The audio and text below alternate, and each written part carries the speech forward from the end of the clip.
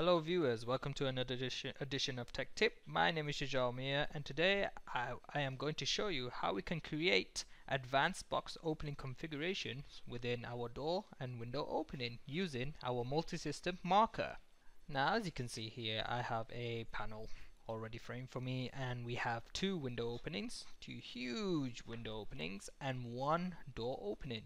And in this case I would like to use the multi-system marker to apply specific type of configurations that I would like to place around my window opening, for example.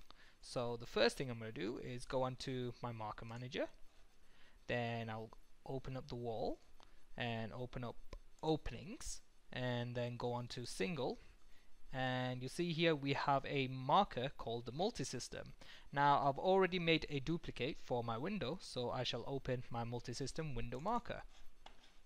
So as you can see, for my window opening I would like to apply a built-up box header, and as you can see here my box header has been selected, and I would like to give it a nice interesting header configuration. So if I double click on this, I have a good 4 or 5 options. You can also do your own customization, but in this case I would like to go for this interesting configuration. So option 3, double click on that, and then I would like to assign my U section and my C section. So as you can see here, my couple threads have been assigned to a U section, my inner horizontal has been assigned to a C section, and so has my outer horizontal header studs.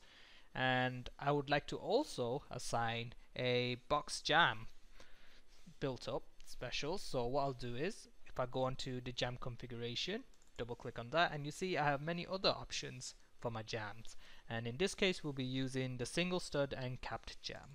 Double click on that, and then I shall assign my jams.